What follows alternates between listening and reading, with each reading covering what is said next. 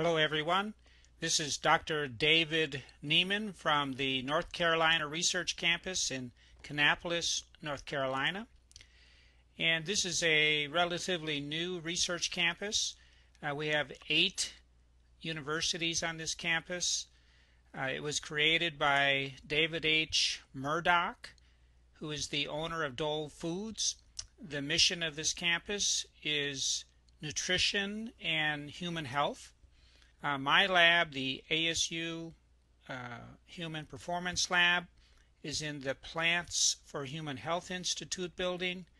So we all work together along with various companies to once again evaluate the impact of different foods and nutritional products on human health, and do it at the very highest level of science. A little bit about myself. I direct our Human Performance Lab, and this is organized by Appalachian State University. I'm the Vice President of the American College of Sports Medicine. I've published a lot, received a lot of research grants, and have authored about 9 different books on health, physical fitness, and nutrition. So Jim Ware from LifeMax came to my laboratory and was interested in us evaluating the effect of chia seed, especially on the omega-3 fats in the blood. So in this pilot project, we had 11 overweight postmenopausal women, and they took in 25 grams per day of Mila, and they took it for 7 weeks. The main part of the study is we took blood samples after 1, 2, 3, 5, and then 7 weeks of supplementation, and then evaluated them for various types of omega-3 fats. Now, I'm sure that many of you know that the predominant omega-3 fat in chia seed is what we call alpha-linolenic acid, or ALA. And then what we checked is to see if the Mila omega-3 fat could be converted to what we call EPA-DHA, which is the type of fat that's in fish oil. So there's a lot of debate as to whether or not the body can take the plant ALA and then convert it to this fish-like oil, EPA-DHA, in the human body. That was the main purpose of the study. So here's our primary result. The first result is, as you can see here, this line represents ALA increase. So we took 2 samples at the beginning of the study before they started a supplement, and then here it is after 1 week, and then 2 weeks, 3, and then we combined the average of 5 and then 7 weeks where we saw a plateau. The interesting thing is this was a 138% increase in ALA. This is a very strong increase in the plant omega-3 in the human blood. Of great interest to us, though, was this 30% increase in the EPA. This is a very strong increase, showing that the omega-3 fat from Mila did convert quite readily to this beneficial EPA.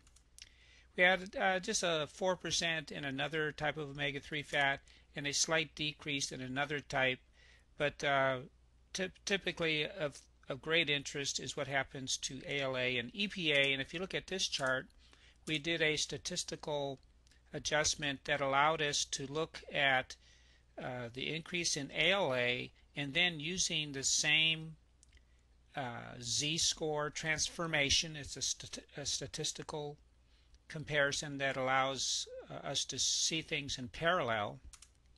And you can see here that as the ALA went up in the blood as people ate Mila, the EPA went up as well.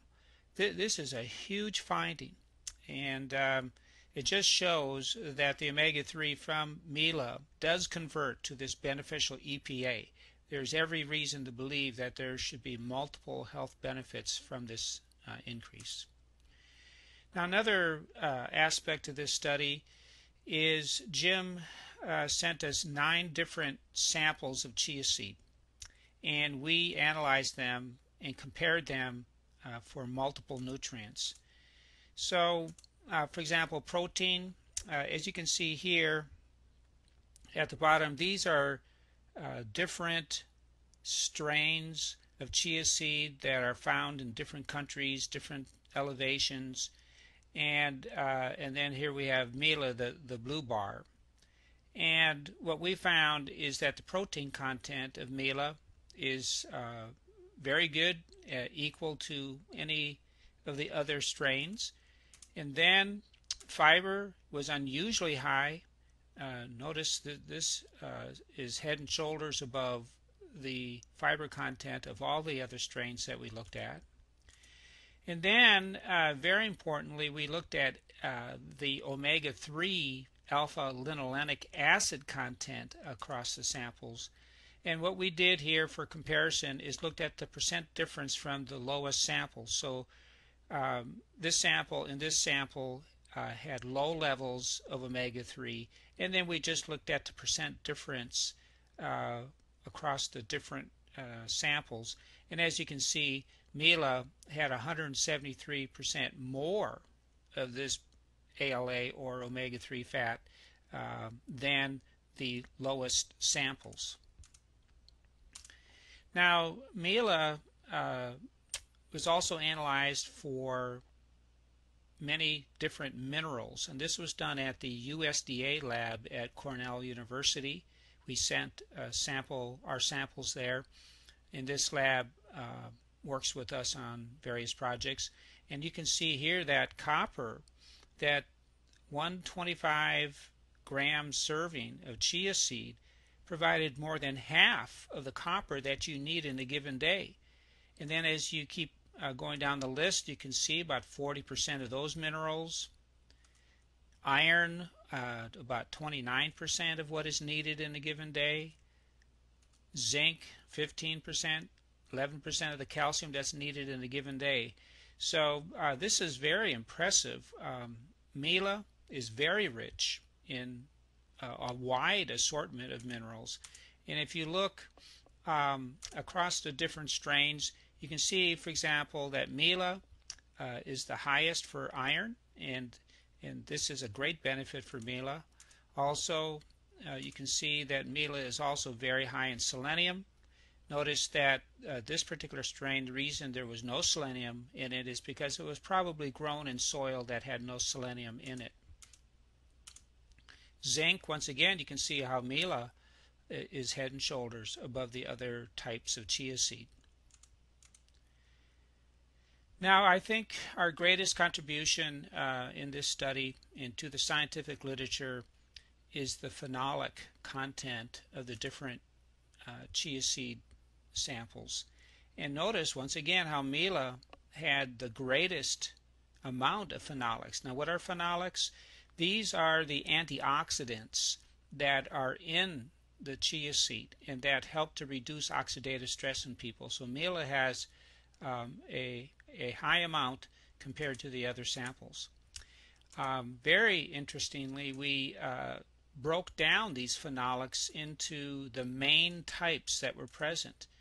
And these are the different strains, and in this last bar, the green one, this one right here, shows that Mila, compared to the other strains, was especially high in what we call protocatechuic acid. This is the main type of antioxidant in chia seed.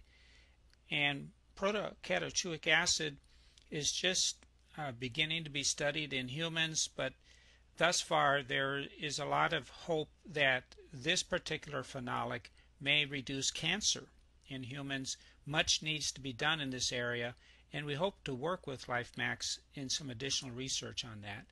So in summary, 7 weeks of taking in Mila increased the ALA 138% and the EPA 30%. These are strong increases. We found it took about a month for the levels to reach their highest level from taking 25 grams a day. Also, we found that compared to other samples, that Mila in particular was very high in a wide assortment of minerals and protein and fiber. This is a great attribute of Mila is having all of these great nutrients in it. Now, we didn't show you the data. We had some promising changes in blood lipids and an inflammatory marker called CRP, and we're going to be following this up in some future research.